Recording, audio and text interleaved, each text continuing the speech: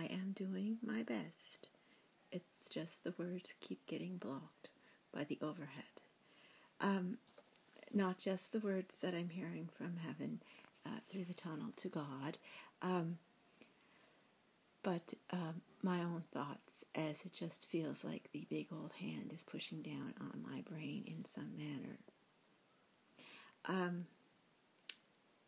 What also could be happening, obviously, if I was living among my family or among the special group of people who were allowed to go and work in the isolated mining town, most likely for our protection, but not witness protection, for our spiritual protection under God to allow us to thrive,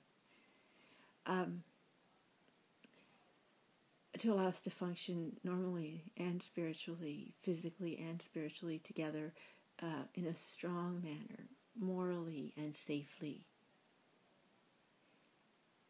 and possibly keep something up. But we had the northern lights all around us. That is such a strong energy.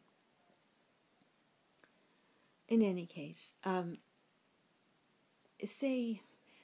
first when we came here, these were the things I'd hear. We were going a lot of places then, and I'd take Emma and go places and sit among groups of women, and a lot about, witches and, Wicca, because you're not supposed to call a Wicca a witch, but how they would attach themselves to the spirit of a child.